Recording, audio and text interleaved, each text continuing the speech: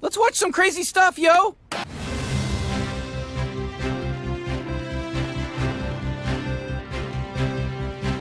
Jeez, Rick, oh my god! Hey, wait a minute, Rick. I thought this was a commercial. What's going on? I mean, don't worry about it. Let's just see where this goes. Good morning, Mustangs. Today is Friday, October 6th. Oh my god, it's still the commercial! And here are your morning announcements for today.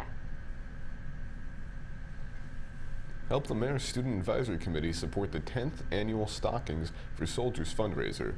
Many of our brave men, women, and canines who are serving overseas will not be home for the holidays. Please help show our appreciation and support by reaching our goal of filling 500 holiday stockings.